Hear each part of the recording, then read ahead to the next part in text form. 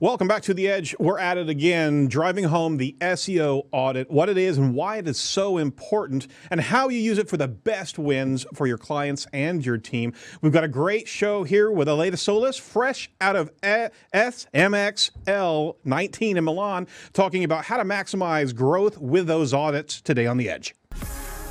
Your weekly digital marketing trends with industry trend-setting guests. You're listening and watching Edge of the Web. Winners of Best Podcast from the Content Marketing Institute for 2017. Hear and see more at edgeofthewebradio.com. Now, here's your host, Aaron Sparks. So, hey, this is Edge of the Web Radio, episode 332, and I'm your host, Aaron Sparks. And every week we actually bring you amazing industry guests and chat about trending digital marketing news and unpack topics about digital marketing to our digital marketing audience. Be sure to check out all the recent shows over at edgeofthewebradio.com. That's edgeofthewebradio.com. We're cranking out podcasts, videocasts, blogs, and transcripts on each show. So if you missed something, jump in over there and deep dive with each show. Edge of the Web is actually brought to you by Site Strategies, the title sponsor of the show. Site Strategies is a pioneer in the agile digital marketing realm. Their core specialties of technical SEO, conversion optimization, and omni-channel media marketing. Agile marketing is iterative, results-based marketing that works. So if you're interested in what that means for you and what they can do for you, give them a call at 877-SEO for Web or 877-736-4932. All right, going to toss it over. Jacob is in the production booth. He's the studio creative director, sir. Hello. Hello, sir. How you doing? Good afternoon. I'm doing well. You're doing well. Yep. You sure? I am. My eye has healed. PSA, wear safety glasses when you run a weed whacker. Absolutely. Acorns flying into your eyeball will scratch your cornea. Ouch. Make things blurry. Literally. The animated GIFs in Slack, in our corporate Slack, it was one to behold. But dude, yeah, I mean, those eyes are precious, right? You got to protect them. Yeah, I know. It wasn't much fun, but well, we're glad that you're taking care of that, and glad to have you in the seat there. Certainly appreciate your hard work on a regular basis. We need to make some notes here on the Edge, just to quickly update everything. We're really geared into SEO audits and reporting, and we've been doing that for a number of shows. And we have a great interview. We had a great interview with Andy Drinkwater over at IQ SEO, and we went over his 209-point checklist. So we're excited. After that long interview, yeah, it was really long, but we enjoyed it greatly, to actually bring Andy back around again and do a live SEO audit. Yes, live. We'll be live on this Wednesday, November 13th at noon Eastern on YouTube. So you want to set your reminders, jump in there. We picked a submission, and we're going to be going over the site factors on YouTube Live. So set that reminder have a new lunch with us, with the Edge team and the Drinkwater, and we'll dissect our willing participant domain. It would be loads of fun, and we'll certainly take your comments on the show while we're doing it. And another note, we just want to run through some of the upcoming guests are going to be on the show. Bruce Clay is going to be on November 18th. Kim Scott is returning to the show with an upgrade of her book on November 24th. Elizabeth Marson is going to be joining us December 22nd. Talia Wolf is on the show December 9th. And Robert Rose is joining us at the end of the year on our December 16th show. And we're thinking about having one more show, but we're keeping it secret for right now. Make sure you set your reminders on YouTube to get notified whenever we're live with those shows. And if you're actually interested in being a guest, drop us a line over at edgeofthewebradio.com, and we'll be happy to oblige. So with all that, we would like to introduce our guest for the day, Aleyda Solis. Aleyda, how are you doing today? Very good, very good. Thank you. Thank you for having me again. More than welcome. That's right. It's the second time for Aleyda, and I tell you what, you're doing an incredible job in SEO and being an advocate of good clarity in SEO audits, and most especially international SEO. You're a specialist among specialists in that field. Oh, thank you very much. That means a lot. No problem. So you just got back from Milan over at SMXL 19. Give us a tidbit. What's some juice over there? Some fun things that you had going on. Yes. It was a very fun conference indeed. Especially because Italy is so amazing. So all delicious food, also great conference food. You cannot go wrong there. But yes, there was a really mix of interesting topics from technical SEO, Dave Sunimano sharing a lot of awesomeness regarding task automations, SEO task automations with app scripts, and then more of social and PPC also sessions, and then many other. I think it was Don who also shared about how to develop an SEO strategy from scratch. Amazing, like 200 slides. It's crazy. So there was so much content from all of the different sides of SEO, and also not only SEO, but also paid and social. So it was a very well-rounded type of conference indeed. And I think this is the first conference that there was more tweets and social chatter after hours than actually going on at the event, because there are some pictures regularly of the drinking that was going on, the wonderful food and the dining experiences that you guys had over there. Well, you know what, coincidentally, it's because it was Gianluca's 50th birthday. Yeah. So we took the opportunity, and 50s are the new 30s, or so they say. Thankfully, I'm not. I'll agree with that. Absolutely. Yes. Absolutely. But we made it happen. We needed to have a good time with him, so we went out with him one of the nights. Very cool. Well, that's great, and it's great to be able to be at those conferences. So if you're a digital marketer in different spaces, you got to join these conferences. Try it out at least once, because the connections you make are fantastic, but the learning that's going on and such well-developed slides. I mean, this is top-notch stuff and well-thought-through content, and you learn so much at these spaces. So we certainly recommend going to the SMXs on a regular basis. Well, Aleyda, again, this is not your first rodeo. You know that we go into news each and every show. So with that, are you ready to dive into some digital marketing news? Let's go. I'm going to do what God put Ron Burgundy on this earth to do. Have salon-quality hair and read the news. This week's trending topics.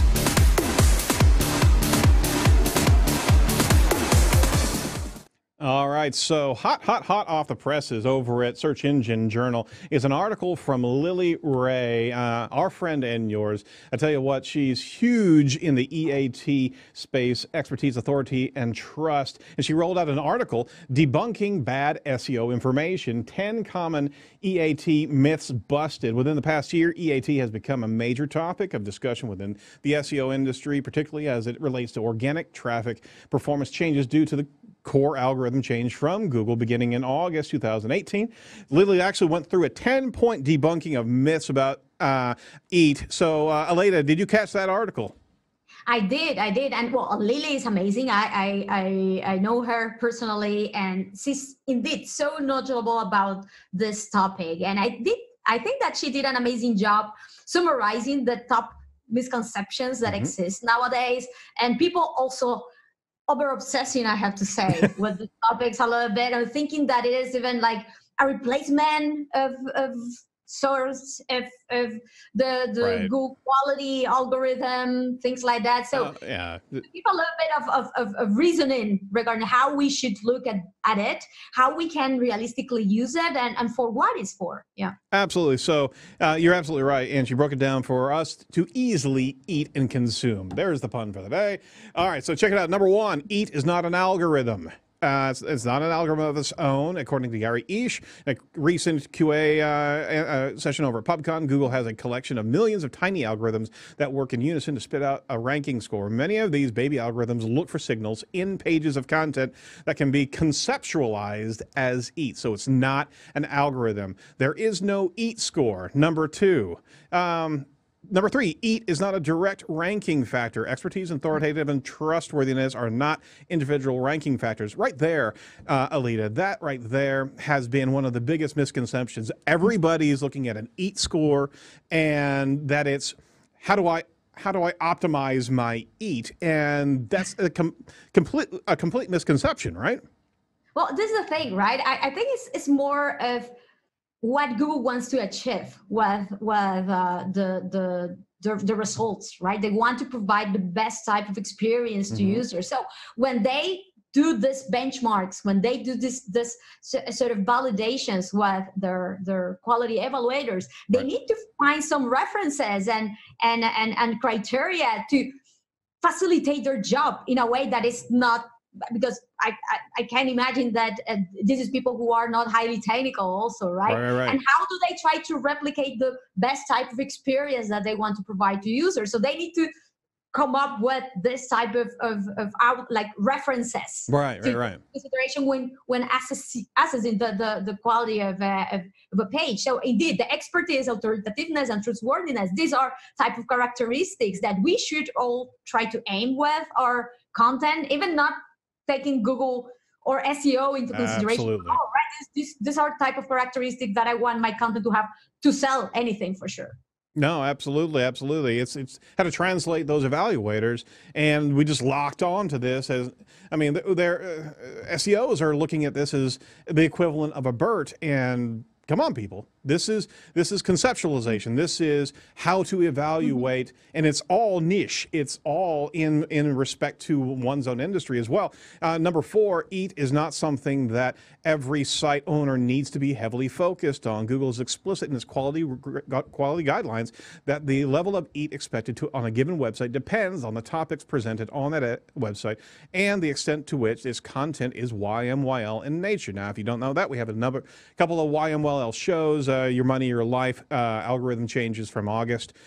Point being is that if a website is about a hobby, such as photography, or learning to play guitar, it requires less formal experience or expertise, as opposed to medical sites, where it needs to have more authority and more citation.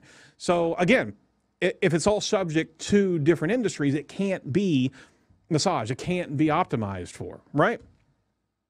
Indeed, I think that it's putting into perspective at the end of the day when we have all this content, right? And you can hire copywriters for many topics, but realistically, the more complex or the more specialized a topic is, and also connected with the livelihood and certain type of topics, it's also understandable that there will be additional criteria and validations to be made for accuracy and to keep the safety of the user going on, right? Absolutely. So yeah, indeed, like this is very interesting, right? Because for example, for my own website, I have a website that is remoters, right?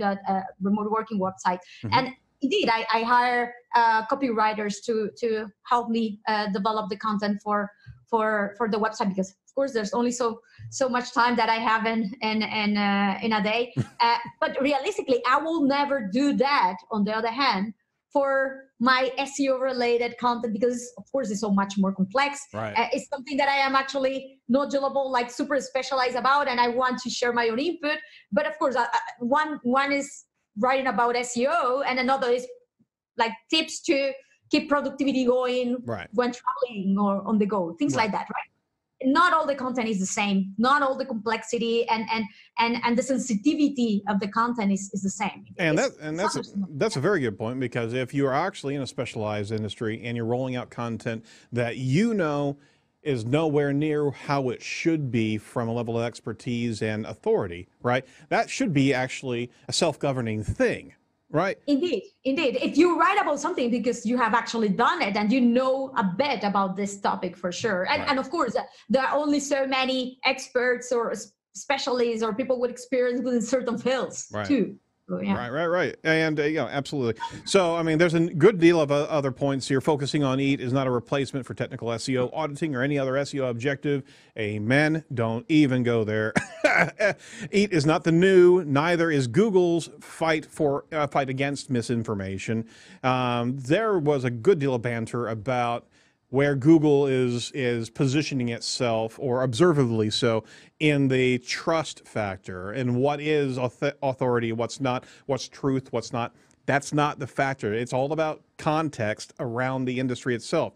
Google's actually looking at the citations of that particular industry, the expertise and the niche type of authorities in that space. They're not sanctioning one body as opposed to the other, right? Yeah, indeed. No, at the end of the day, sorry, it should be about the context. Context is everything, and we cannot isolate one or the other as something unique or absolute, for sure. Absolutely. So Read the other key points here. Last point that she made is EAT is not something you can plaster on your site and expect immediate results. Addressing EAT takes time. I would contend that EAT is probably the most difficult challenge for online marketing because you literally have to get sanctioned by the industry that you're trying to affect. So this is a whole, outside of an SEO game, this is an entire marketing game, a PR execution, a scientific journaling execution. This is a discipline that ranges far beyond what you could be even looking at from a rank potential, right? Yeah, indeed. How do you establish authority even within an industry? We were talking about that the other day, about how they were saying, oh, you establish authority and people invite you to do roundups, interviews, and getting links and citations becomes so much more easily. But of course, you need to have already certain name. You need to have a brand. You were probably, it is much easier when you are one of the first ones within specific fields, right? For sure. And so there are so many factors and contexts that are taken into consideration to do that. But realistically, there's something that we cannot expect that happens only on page, on your website, only because you tweak your content in a certain way, or you add a little bit of information, an extra layer of whatever type of terms. You don't achieve authority like that, really. And if we think about it, it's not online, not in real life, like doesn't happen like that. So much to do with your understanding, your expertise, how the referrals that you get, the citations that you get, everything matters. Honestly, your legacy as a business owner, as a contributor into the space, and not brown nosing here, but I mean, perfect example of what you're doing inside of the international SEO concepts is that you're one of the few champions talking about that and explaining how to do that. That establishes your authority, right? That's what you have to do, and that's hard work. You're all over the bloody place. But you know what? And this is a great type of topic that you brought up, but for international SEO, for example. But for example, I was explaining also, and we were talking about that, how, for example, I wanted to be able to speak a little bit more about remote work, right? Because I have this website going on. But indeed, I am very well known to be an international SEO. I am not that well known yet. To have a website that is about remote work and remote productivity, remote, etc. So this is the thing. You have certain type of authoritativeness within certain areas and topics, and it's something that indeed is very tied to content, that connected with certain type of topics, and you cannot very unlikely be an authority for everything and anything. No. Or it's not an absolute metric in general, right? Absolutely. So, I mean, check out the entire article. It's a wealth of information, but it's a myth buster. It really is, because SEOs get worked up about so many small things, but they also clamor on, hey, this is the silver bullet as soon as we do this. Or come up with something as a rating or as a factor to oversimplify something. Right. But if we think about it, at the end of the day, Google is trying to replicate the type of criteria that us humans use to identify a good answer for a question, right? So this is what they are trying to do at the end of the day. So it's about, we need to think about all of this like that. How does that fit with the final goal or outcome that Google has at the end? That's a good point. They're trying to parallel how we evaluate in human life and be able to put those type of evaluations too. So there's no gamification, guys. It's hard work in the EAT space. So thanks to Lily for actually rolling that one out. Another article over by Barry, actually from Search Engine Journal. This is over by Matt Southern. Good point here, especially regarding our international discussion today. Google expands shopping ads to over 50 new markets and adds new features. It's very cool. They actually have expanded their shopping ads and introducing new features to help advertisers target shoppers worldwide. Shopping ads are now available in over 50 new markets and 95 markets in total. In order to take advantage of the greater availability, Google Ads is rolling out some additional following features: multi-country feeds, The advertiser can reach more holiday shoppers around the world with a multi-country feed. These allow for easy targeting of multiple countries that share the same language. Automated feeds, retailers can actually create product feeds for more easily with a new automated feed feature. These allow Google merchants to crawl a website's structured data to create a feed out of the product information, and that is fantastic. Just to be able to pull that structured data and be able to create the feed, because that was a challenge for the number of years, be able to push that XML feed out of your own site. Now you've got structured data that you can rely on. Lastly, new Merchant Center experience. They've actually updated the entire additional insights, easier navigation, and more straightforward workflows. So check out that article. It's great to be able to hear that news. Aleyda, what do you think about this new news of being able to get the ads into all these new countries? Oh my God, I have to say that I am far more on the SEO side. Sure. So when I read this before, it was actually news to me too.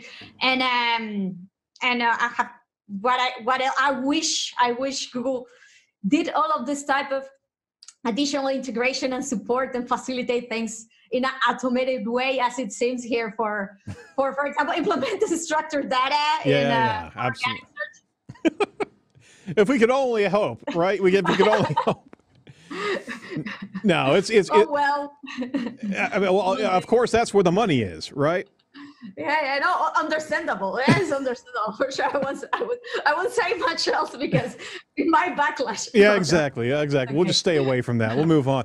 All right. So, in Google's favor, last article from Barry Schwartz. They just had a Google Webmasters conference, and Barry actually consolidated tips into 5 tips and trends from the Google Webmaster Conference. Certainly, I appreciate Barry doing that. 5 tips and trends that they actually took away from the event. Aleyda, did you actually attend that?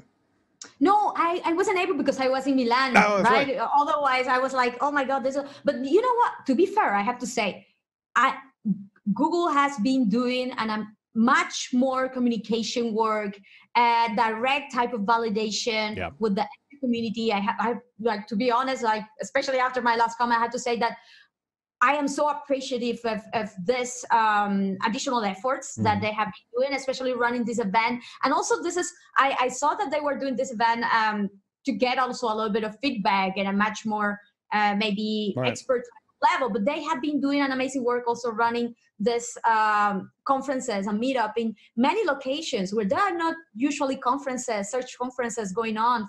So for example, in India, in Southeast Asia. So that is amazing to see how they are clarifying the concepts of how search works, and also to be able to confirm a few things that we all sort of knew, but to get that information directly from them is always appreciated and nice to have for sure. Absolutely.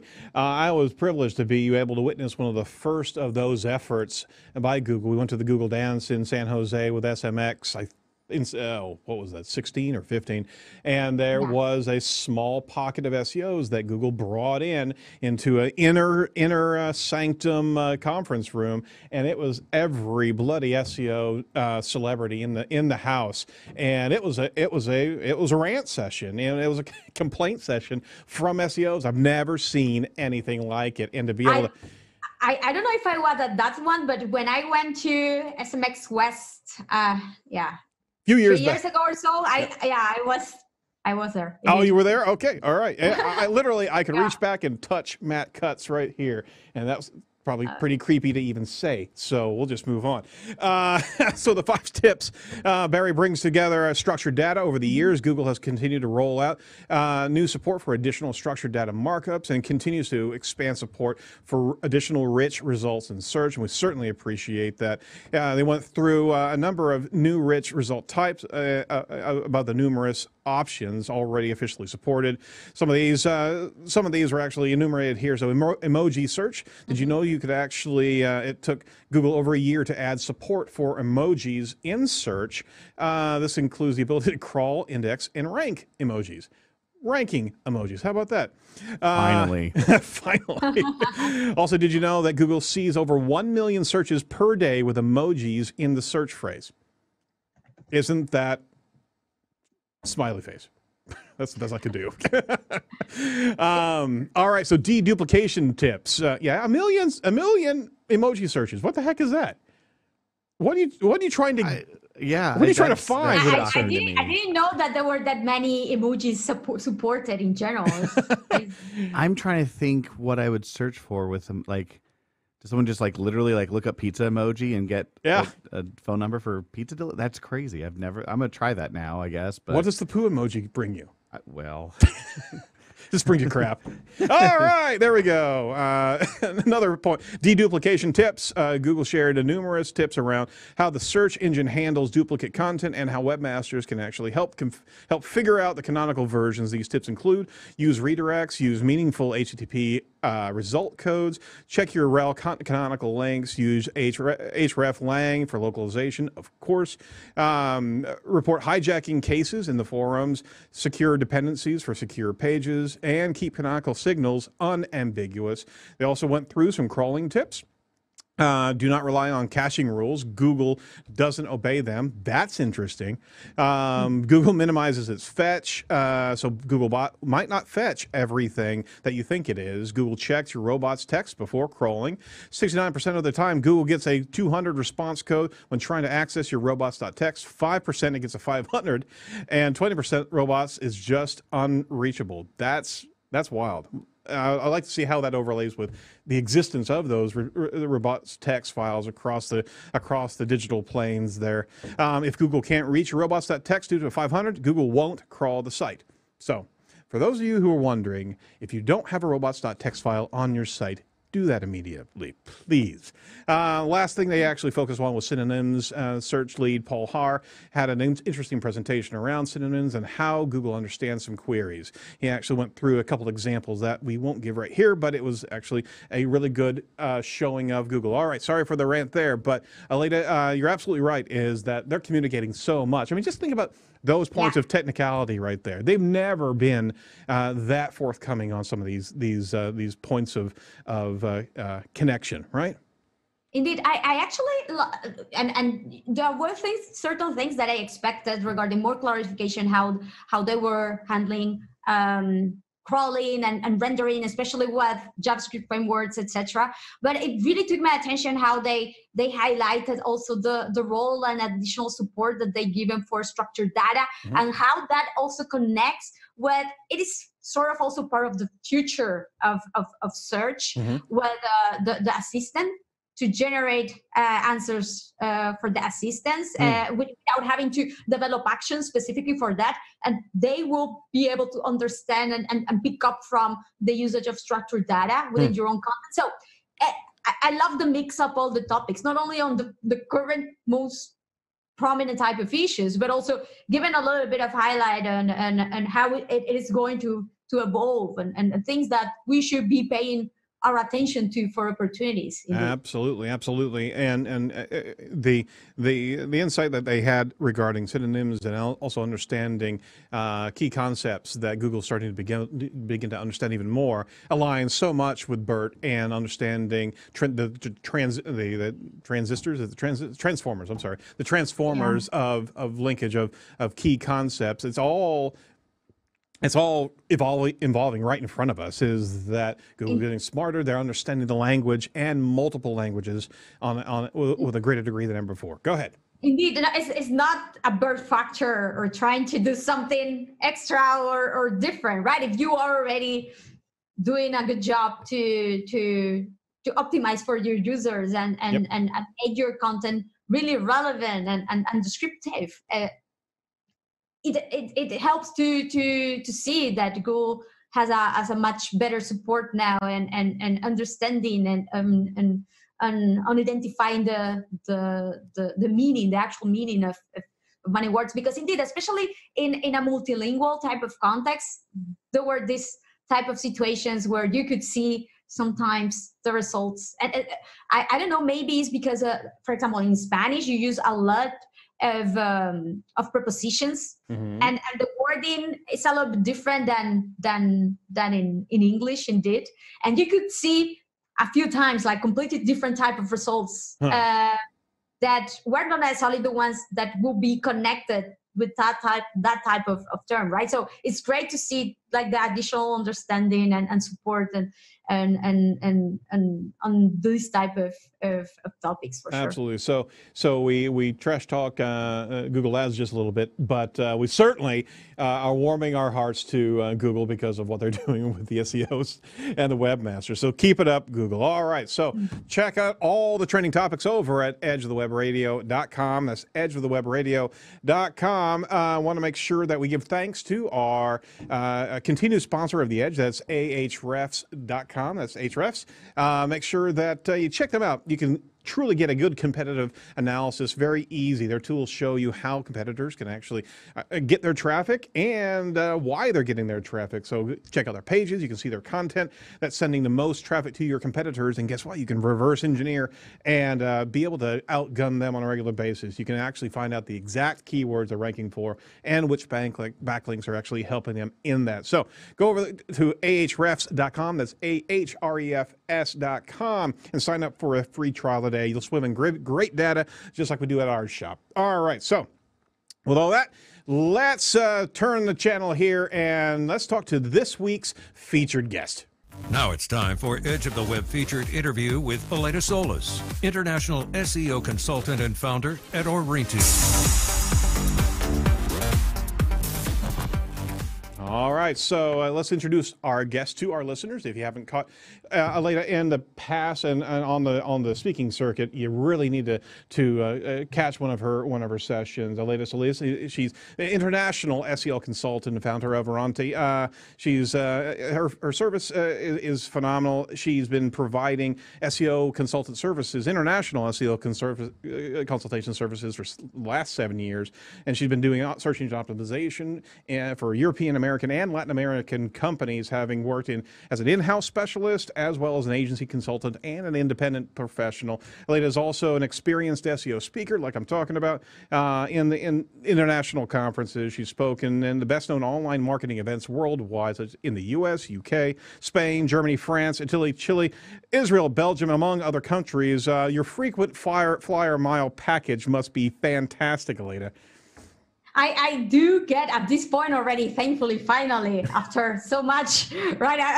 Extra upgrades. There we go. I cannot complain. At this point. No, that's the perk right there. But you've been doing that. You've been on the speaking circuit for a very long time, and you truly are kind of acclaimed as the champion for international SEO. And it's a clarion bell for so many SEOs. And we've been myopic in the English language for such a long time. And for us working in the international companies, it's just been an unheeded concept for the longest time. So, I mean, you're doing a great job in that space. Why don't you give us your backstory of how you came into SEO?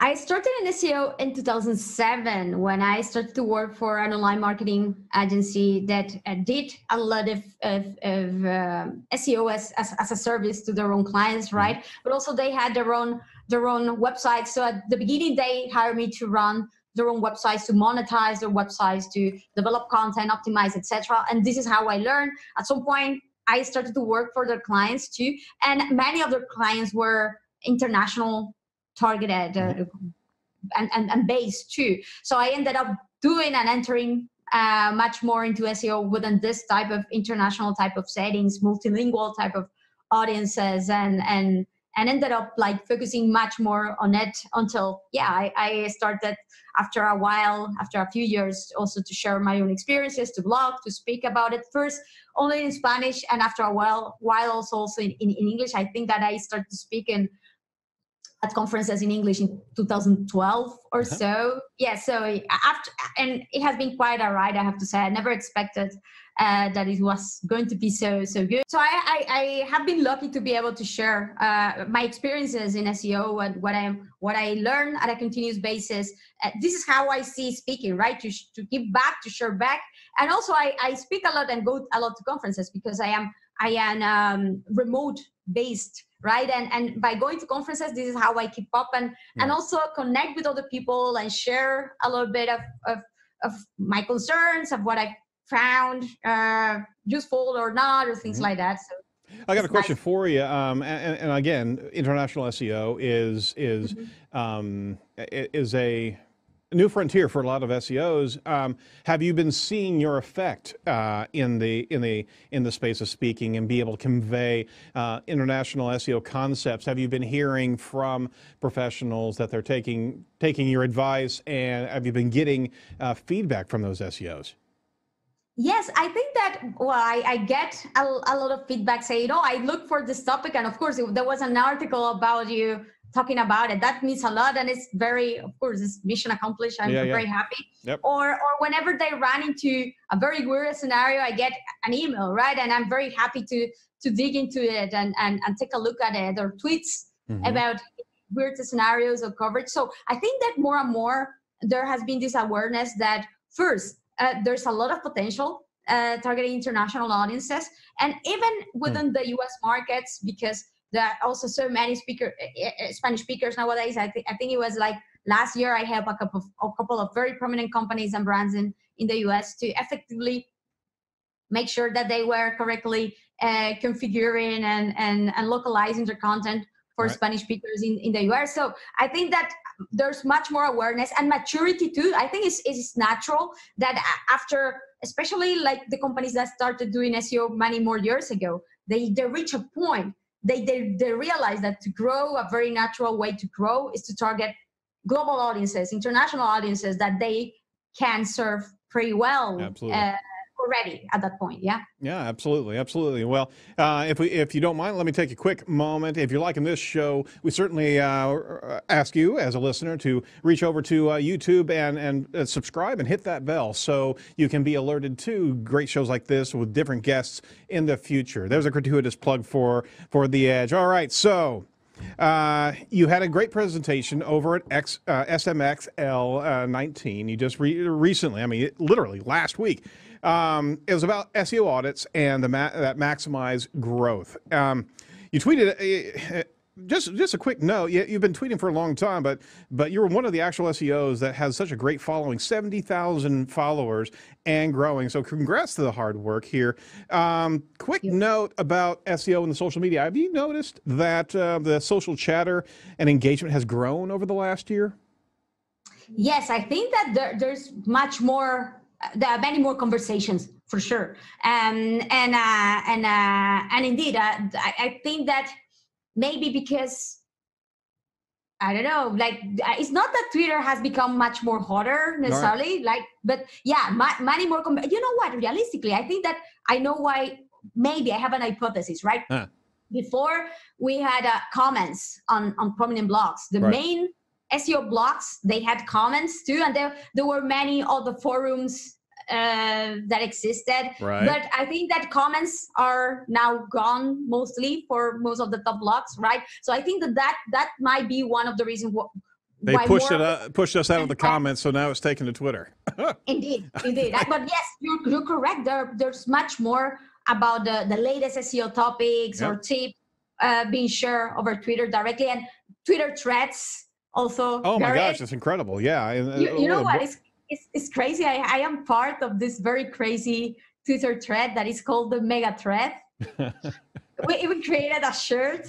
There was a shirt being created, and we all donated. I donated a bit to create the Mega Thread. And this is not. It's the people who are in this thread are 50 people. That I think is the maximum allowed for a thread in Twitter. How long has this been going on?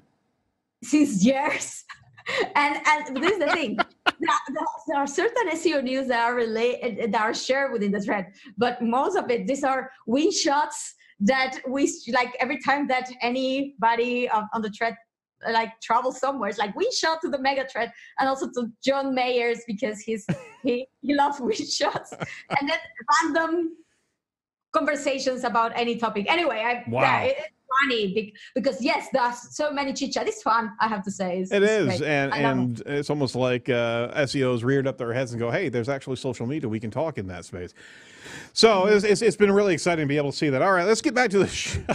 Sorry, SEO audits. Now, I mean, you certainly are a proficient SEO auditor.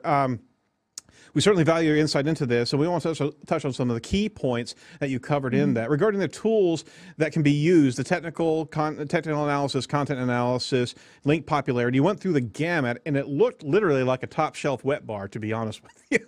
If you actually have a look at some of these, let me pull up page 4 there, if you could, Jacob. Literally off of the deck, and we're going to have links to this slide deck as well. For crawling, you had Botify, OnCrawl, Screaming Frog, Sitebulb, Deep Crawl, SEOlizer, Fandango SEO. I've never come across that. And GSC. For content quality, you had all those, plus SafeCont, link popularity, all the top names, Ahrefs, Cognitive SEO, SEMrush, Majestic, Moz, and GSC. For rankings, SEO Monitor, SEMrush, Systrix, Write, GSC and GA, Audience and Comparison and Competition Analysis, Systrix, SEMrush, Ahrefs, Cognitive. Holy cow! Pick your favorites out of that bunch. I have to say that I forgot now that I am realizing, oh my God, I'm so bad at this, that as you have added like an extra layer on reporting. Yeah. Oh my gosh. Google Data Studio for that. And then for continuous monitoring, there are a couple of great services that I use, Little Warden and Content King. Huh. To be alerted whenever something happens to specific configurations that you have within your website, that this tools will be proactively monitoring your robots.txt, your canonical text configurations, if href lang annotations were changed in specific areas of your site. All that can be monitored, huh? Yeah. Wow. Okay, I think I cut you off on the first reporting tool that you were referencing. Go ahead and tell me that again. Google Data Studio. You mean? Yep, absolutely. Absolutely. Just want to make sure that everybody heard that on the show. All right, so we went through that huge amount of great tools there. And do you have a favorite in that bunch? Of course you don't. It's hard to tell. It depends on for what goal. But I have to say that I have been playing much more and using much more lately. A couple of them, right? Mm-hmm. Because of their integration with Google Search Console, and they have built all of these additional layers and reporting to better understand in a much more actionable way the data from Google Search Console. Directly, you see which are the type of which are the pages that are very likely suffering from content cannibalization issues, because there are many pages ranking for the same type of top terms. Which are the new keywords for which you have started to rank in the last week or the last day, the ones that you have lost more keywords. You see in a single page the keyword along the page, around the rankings, all aggregated together. So it's great from an analysis perspective. It facilitates so much. And then of course they have also a powerful crawler that allows you to play and integrate Google Search Console and Google Analytics data. So for example, if you're analyzing and validating content that, for example, has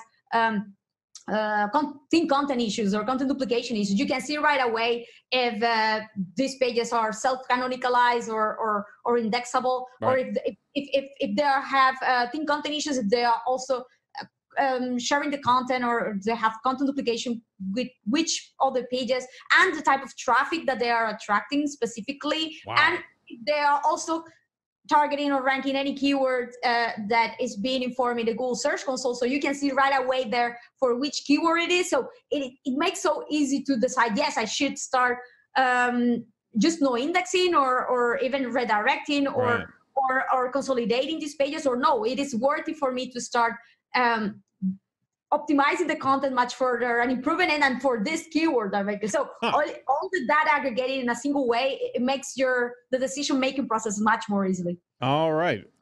She sold me. I have to go over to Write and just download that immediately. All right.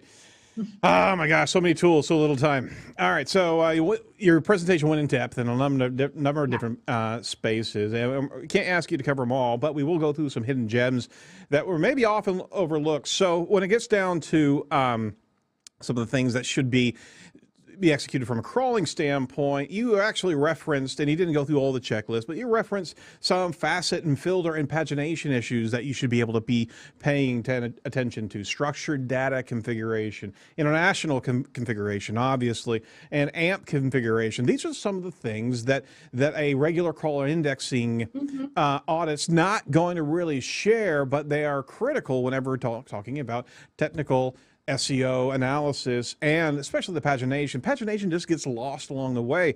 So give us some of your key thoughts of gems in technical SEO that get brought out of some of these technical SEO audits. So yeah, realistically, this is the thing, right? It all depends on the type of website and the size of website, the maturity of where the website is. If it has done many more SEO processes in the past, the context matter for sure. Right. So if it is a small website that, indeed, they are just starting in an SEO process, potentially trying to optimize the pagination or crawl budget or etc., it won't make much more sense. And this was the whole point of that presentation, right? How do you focus on making your audit much more cost effective, much more efficient, instead of just seeing as going through a checklist that you need to check, right? So, for example, for bigger website, more complex website, I work a lot with marketplaces. The typical type of issues is indeed, up to which point do they need to paginate or show content in a single page because they have so much information? Or which are the rules that you should set to be able to differentiate enough the information within different type of facets that are worthy to index, and instead of having like rule of thumb type of rules, like everything after this level of category or this level of organization or filtering, it's going to be no index or it's going to be canonicalized to the parent category, to develop more sophisticated type of validation and rules within the system to also validate, okay, it's not only about the offering, but also about supply and demand. Is there enough the demand that we could be targeting with these pages? So it's about integrating what the API of keyword tools to verify if there's enough search volume that could be targeted by these pages. So there's enough demand that will make worthy to optimize the supply. So how do we differentiate the products that we are offering in this page so it connects in a much better way with the type of query, with the type of need of the specific user for this product. And then on the other hand, that allows also the website to differentiate the content with another very similar, that might be similar type of category or subcategory or layer that they might have on the website, right? So it's important to have all of this input and validation and data to give much more context on how to better real optimize for a specific type of scenario, different type of scenarios with not necessarily rule of thumb, but there are so many ifs and conditions to fulfill, right? All right, so I'm going to pull you back here because you actually gave a great example of how to use that audit. But the fact of the matter is that you've got so many points of technical analysis that you can go through that you can get into what we call analysis paralysis. The fact of the matter is your presentation was really focused on how do you use the SEO audit report, not how do you generate it, right? And that's really the key factor is that SEOs that just crank out a 160-page document that covers every bloody thing under the sun, over here, over here, over here, over here. Literally, that's great from an academic standpoint, but it is completely impractical to get into actual execution. So you started this entire presentation with making your analysis strategically based, and we love that concept. What's the unique selling proposition? What's the business model and the goals? What's the previous SEO results and the challenges that you experience? What are the platform restrictions? Absolutely. And what are the industry challenges and requirements? Honestly, before an SEO execution or audit ever gets through, you need to answer those questions, right? Indeed. To make your audits much more meaningful and really connected with the reality of the website and the business as a whole, realistically, right? And this is the thing, like we need to realize that what we should be looking as an outcome of our SEO audit is indeed not to deliver a document to the client, right, but also to make our recommendations happen, to make our recommendations easy to be executed and that they are executed, so the client can see an actual result because of our analysis, right? That they deliver the type of SEO goals that they are trying to achieve, which is not to get a document from us, but realistically to see their traffic grow. It doesn't matter. I mean, it's just going to pick up dust unless there's an actual action plan from it. And what was unique about your presentation, it actually got further than just understanding the audit. It actually got further than actually action plans. It actually got into how you reinforce this, how you get this validated into the entire resource system. But before we get there, you brought a number of things to avoid out of your presentation whenever you're doing an SEO audit. One of them is just not taking too long to analyze bloody everything that's could be possibly wrong in an SEO audit. And you went through a number of different ways to analyze prioritization of issues. And if I could just give me a brief concept on what those issues are and how you should actually go through the prioritization and how to create also efficiency in targeting certain key SEO issues. Yeah, so this is the thing, right? Based on what we discussed before, that not all websites are the same and not all website needs the same. So for example, if I will be investing my time on trying to optimize the crawl budget, for example, the crawl efficiency of a smaller website, it may not necessarily make up such a big impact, right? Maybe this type of websites that are new, they don't necessarily need to be trying to sort out the indexing or crawlability of every single page, but actually to better improve their content, to establish better their authority, and by understanding there's a link profile gap versus their competitor if they have only a couple of years in the market. So again, it depends on the context of the website, if it is a big brand, if it's a small brand, if it is international, if it is local. And so all this input that we need to take from the client when and context and information that we can take as an input, the better, because it will make our work more efficient. Also to be doing an audit, for example, to give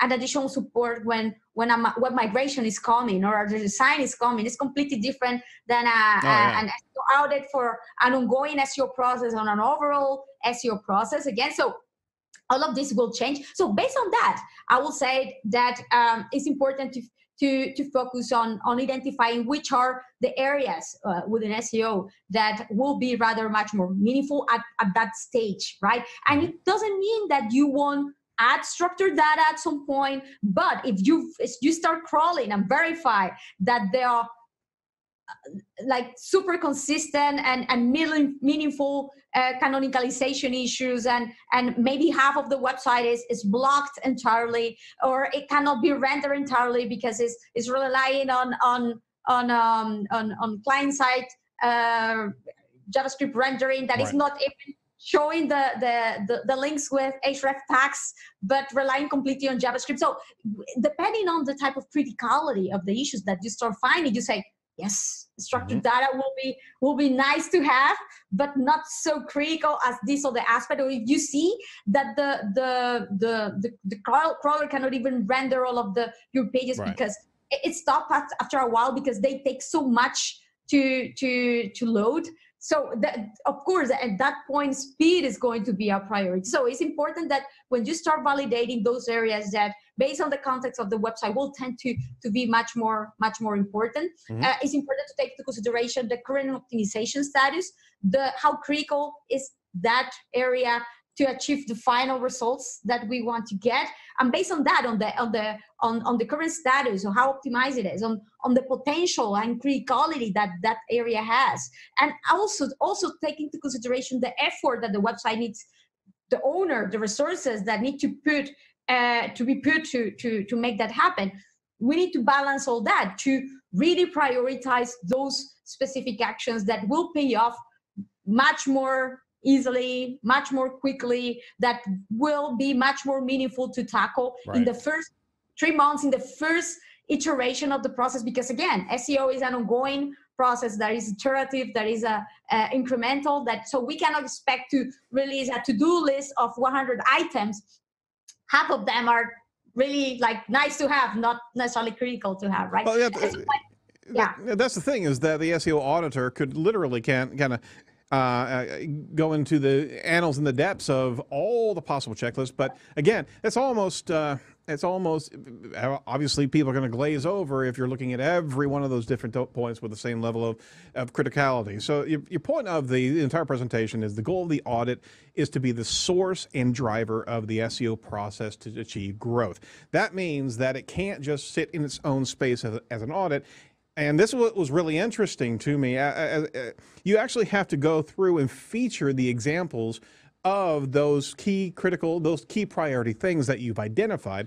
So you have the goals and understanding of the challenges. You also have the audit and also have the prioritization and the criticality of certain things. And now you're actually in that selection stage of what to fix. And you're also saying how to fix it in the audit. So the audit has actually grown into almost a how-to, an instruction list for those resources, and understanding how you're going to test it and validate that it's actually been resolved. So this is no longer an audit anymore. This is more of a project management resource, right? Indeed, because they all connect together. This is the thing, since the real outcome of the audit that we want is that to make those recommendations happen, we need to make sure that our audit is as easier to follow as possible. It's organized in a way that anybody within the organization will understand, even if there are no necessarily that knowledgeable in SEO. We can show them with screenshots that these pages are showing these errors, and take a look at how much traffic they could be getting, and how competitors are ranking with this same pages that they are. Absolutely, and that was the other shoe to fall, was show how how the issues are impacted by those changes. So you integrate, like you're talking about, integrate rankings, integrate competitive analysis, and search potential. So I mean, again, I'm just looking at these different stages, understanding all this, but also connecting to those resources and showing how their efforts are actually going to impact. That's all lost in a technical audit. It never has context of what it's going to actually do for your domain. So indeed, instead of wasting time or investing time into aspects that are very just nice to have, and won't necessarily move the needle of the traffic website, is far better for, I believe, to invest your time to, for example, if we see that the website has huge canonicalization issues, to go through the different scenarios to make it as easy as possible for the developer to really understand what is happening, from where these pages are being linked, where they are going and where they should go instead. And we show this is how it is being done right now. This is how it should look instead, in every single scenario that is actually meaningful, instead of wasting our time to, validating this and, I don't know, privacy policy pages that are really not meant necessarily to be ranked, but the actual meaningful pages from a business perspective, for example. So everything is connected as we can see, right? And it's important also to facilitate that is very easily consumed, right? So my point also was, how do you format your audit to make it easy to be read, right? So start with those recommendations or actions that are much more critical as the start, and instead of focusing on the problems, every finding, every problem should have an action that drives to a solution. Focus on the solutions and the opportunities instead. The wording here matters, I believe. Also, to not get into any confrontations with the team, the stakeholders that are also responsible for many of this too. That is also important, and gain their support too. So you're already in that space where you beat me to it. Is literally isolating the resources, getting the resource buy-in, especially the stakeholders, the decision maker of sanctioning those efforts or that budget. You also put forth a recommendation matrix that's boiling down priorities as well as execution difficulty, so you can actually see what's critical, what's a priority, and on top of that, you're also tying in the search data, the potential conversion data. If they were to change this, all of a sudden that bell rings for the decision maker, the CMO, the CEO, saying, "Oh wow, Yeah, you're literally saying if we actually invest this much effort, we're going to be able to unfetter these type of conversions. You're painting the entire holistic picture, and for the most part, so many SEOs just move that SEO audit of a checklist and doesn't connect the dots and the impact that it's going to have in the organization all the way to the bottom line. It should, and in a very natural way, right? Because if you see what I presented there, what I'm proposing is that those priorities and efforts and criticalities that you will be showing for each one of your recommendations, put them together as a summary that you can use as an index at the beginning of the document to make it easier for the stakeholders to go through your document. It can serve as an index, and then you can use this same metric, this same table, when you're sharing the outcome of the analysis, right, to assess which of these recommendations are actually doable at the moment. How, if your prioritization, ideal prioritization, can be actually followed based on the available resources and flexibility from a technical perspective, content perspective, etc., decision making, business related type of actions. Right. For example, maybe the client say, okay, I understand that you need to implement this redirects here for this particular pages, but we are about to do a migration in a week and a half, or in a month, so it doesn't make sense to do this right now, because we need to better way to make it to make it much more consistent and get that done in the final type of configuration that you will have. So based on that, you can also reprioritize and validate with your clients that which are the feasible recommendation. Based on that, end up having like a final list of actions, and tie those in also with the needed resources, and verify that there will be allocated resources for each one of them, and the expected times that they will be recommended. So you can even use the same document to follow up later in and see exactly if the actions are being implemented as expected. And if not, again, this is super important for me. If not, you can very easily tell it, look, this is not being implemented as we agreed. So sorry, but we cannot achieve the results that you expected also. This is super important as the typical issue with SEO, right? You want it all, you expect it all, but if you don't implement, sorry, but you cannot expect to achieve it, right? Exactly. So that's the final hammer right there, is you use this documentation as a validation of what's been done, what's not been done. All of a sudden, those resources realize that SEO document has a bit of teeth to it too, because you are completely instructing on how to execute what particular line of code or what particular point in the DOM that you have to be changing, and all of a sudden now you know that they know that you can also verify that as well. So there's a much larger context of what we're talking about than just an SEO audit. This is a project management document. It's a validation and a process document, and it also is a verification of execution. And that's also a level of accountability for the resource, but it also clearly communicates to the C-level individuals that you did your job and you isolated everything, and what happened could very well be down the chain, down the line of execution, because you're clearly demonstrating exactly how to do it. So you're actually removing a lot of the impediments that we as SEOs experience a lot of times, because it's clear as a bell to us, and if we don't communicate it and don't actually walk through the process of how to fix it, then you're relying on somebody else's contextual knowledge, somebody else's skill set, and somebody else's own prioritization of their efforts as opposed to your efforts. That's the entire schema of this thing, right? Indeed. So actually, you cover a point. You mentioned a point that is super important here. That is also what we want to achieve at the end of the day, right? That is like the actual execution of the recommendations to achieve results and see success in our SEO processes. And it is funny because a few months ago, actually, yes, it was in September, a couple of months ago, I actually gave this presentation at Brighton SEO regarding why SEO failed. And it's because I did this poll over Twitter. I requested a lot of people also in whatever type of platform I was in, and I got a little more than 500 answers of why SEO specialists see as the main top 3 reasons that their processes fail, right? And this was very interesting to me to see that it was not necessarily because of the complexity of the analysis or the latest,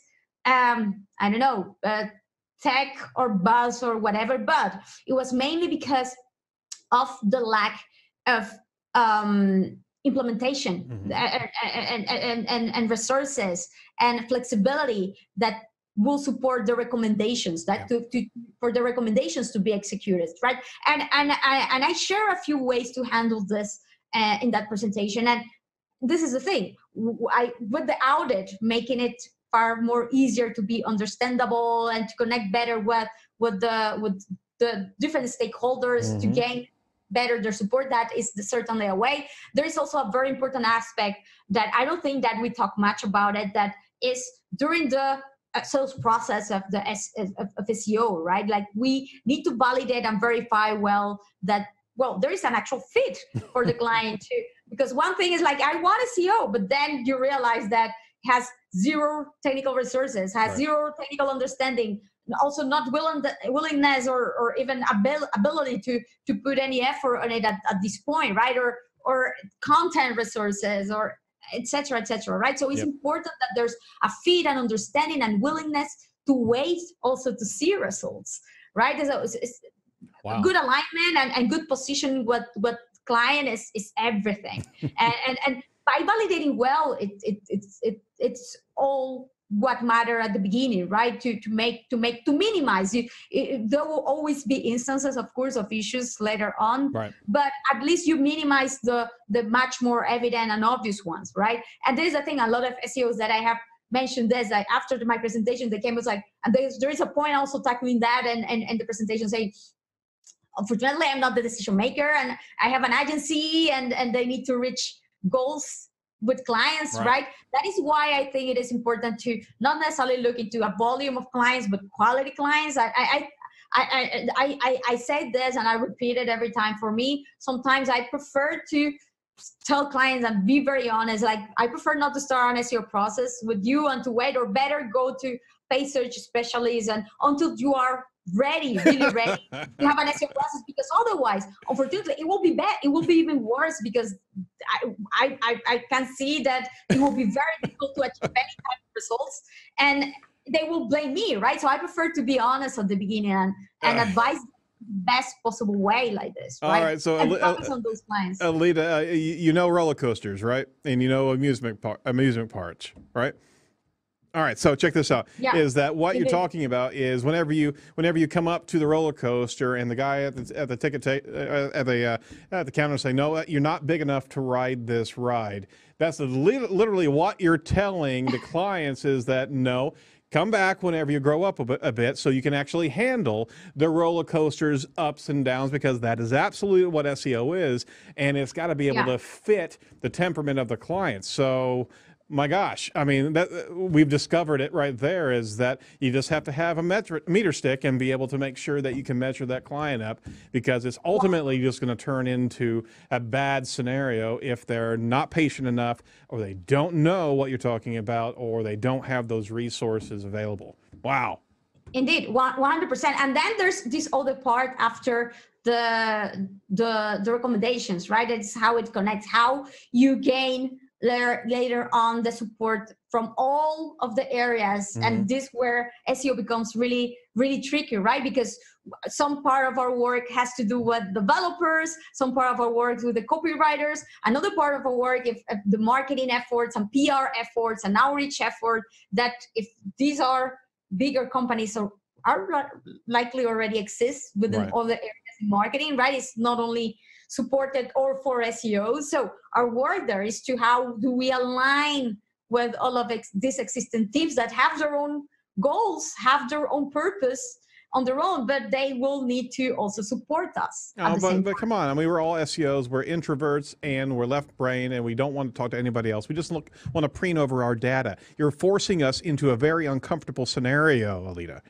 But this is what is required, unfortunately, especially a bigger organization, right? If it is a little WordPress website that we will be doing everything ourselves, is much easier. Right. But realistically, the much more meaningful projects and where most of the profit and money is in this bigger type of scenarios and more challenges, indeed, it's a more complex type of organizations. But needed. It is important to tackle it and to develop ourselves a little bit of more this communication skills, right? Yeah, you got to be prepared for that, and because SEO is a huge factor of unknown, you have to be able to translate it and also be able to kind of horse whisper into the different stakeholders what they need to know, and on top of that, be able to give them affirmation data whenever that execution goes through. They can see their own results, and this is what we were talking about before air, is that as soon as you actually see an SEO iteration go through and those stakeholders see their efforts actually come to fruition, now you're going to be able to see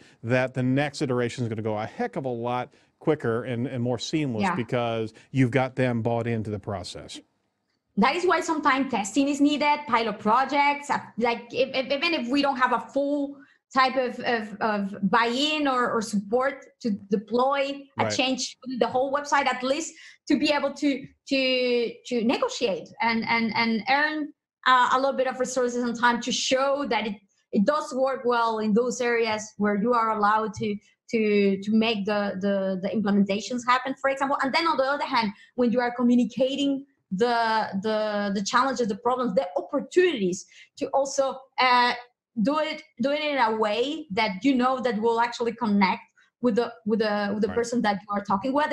If you are talking with the CMO or the CEO, you won't be talking about the technical type of issues. You will be talking about this money that you are losing because you are not showing this content well in the top positions and connecting with your clients' type of actual needs. It's like this, it's money. And then, but if you're talking with the development team, it will tend to be different. You won't be talking about money, but more about, look, this is generating all of this extra crawlability problems, crawlability issues, a much more type of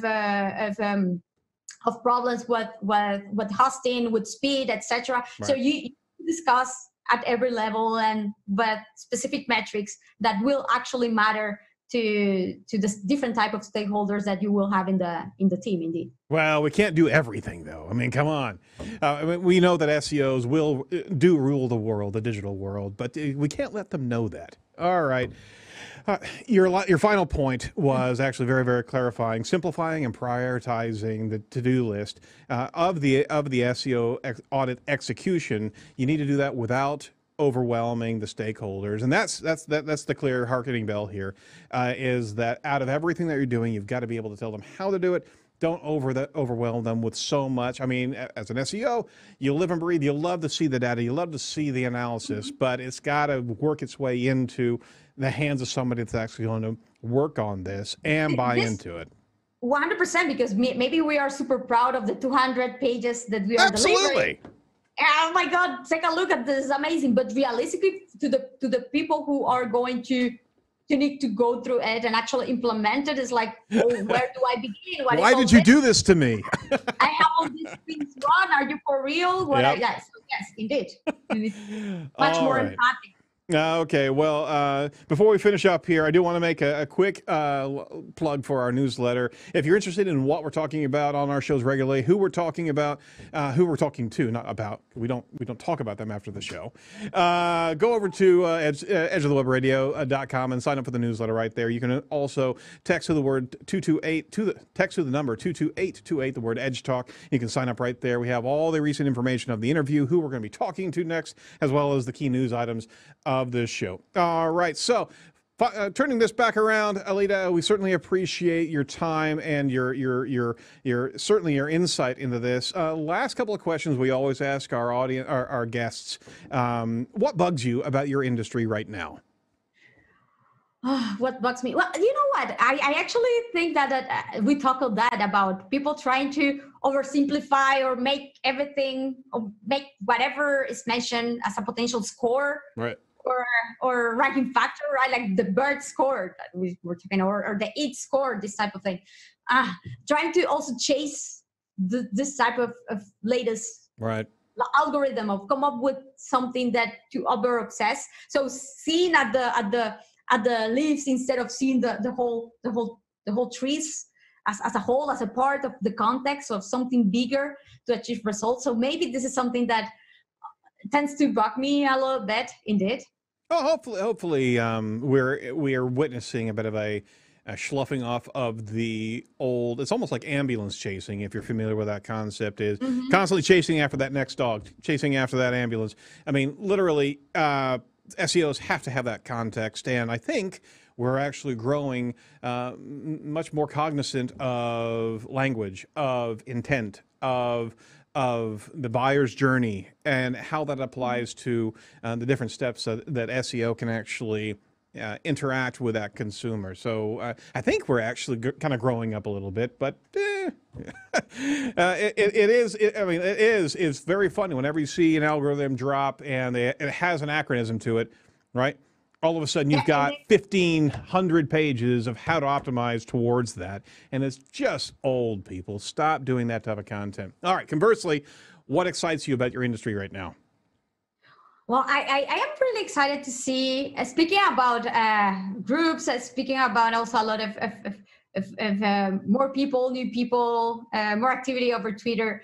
I love to see a lot of efforts put in recently to give women in SEO much more visibility and prominence and support between each other. There is this great group that was developed by Arish. She's a technical SEO in London, and she created this group that is called Women in Tech SEO, and she's doing a conference next year too.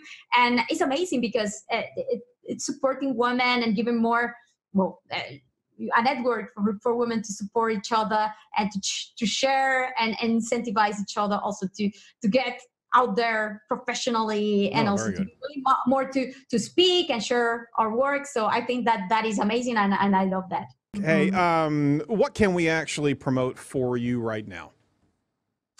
Well, I am still promoting a bit my YouTube channel that is called Crawling Mondays. I started this year with this as a challenge, right, to sort out and validate how YouTube optimization worked. And yes, I did actually a presentation about that topic with the outcomes a month ago or so at some acceptance in Berlin. Anyway, I did a few, 20 something episodes still at the beginning of the year. Right. I took a little bit of a break in summer, but then I am retaking it in a couple of weeks again with many more topics. So subscribe to the channel if you want to see the new episodes that will be very actionable and hopefully insightful also about the latest and in technical international SEO too. Excellent. All right. Well, we certainly want our listeners to track you. Well, before anything else, give us one final thought about technical SEO and rolling out an SEO audit. Give us one brief thought about that digital marketer that's trying to get the attention of that C-level of a thing that needs to happen. Go. Yeah, I think there's one issue, thing that I will say that really bugs decision makers, even if they don't understand the technical side of it, is show your competitor doing it right.